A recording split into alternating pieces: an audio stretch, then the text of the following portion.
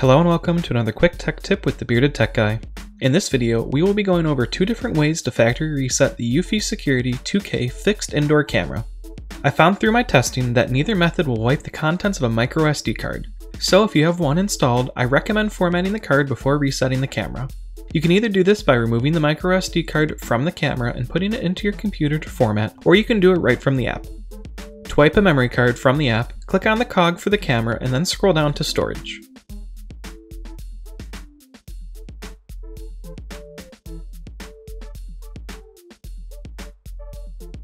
Next, select microSD card storage and then click on Format on the bottom of the screen. You'll get a pop-up asking for you to confirm that you are okay with losing all the data currently on the memory card. As long as you are good with that, you can click on Confirm to initiate the formatting. Depending on the speed of your card, this can take a few minutes.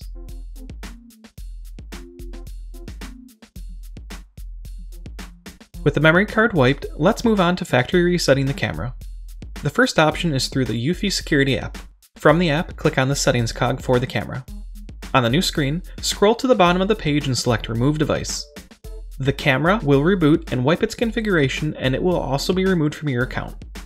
The second way of factory resetting the Eufy camera is by holding down the sync button on the back of the camera for 15 seconds while it is powered on. You will hear an initial beep, but you will need to keep holding the button down for the full 15 seconds.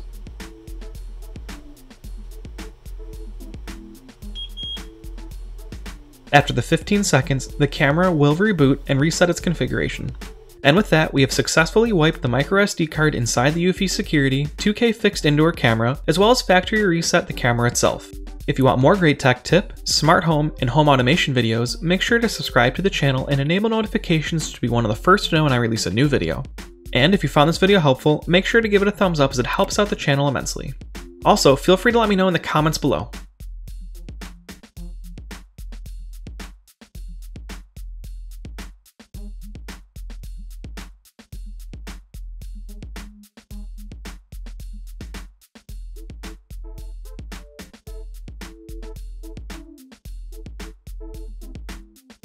Thank you for watching.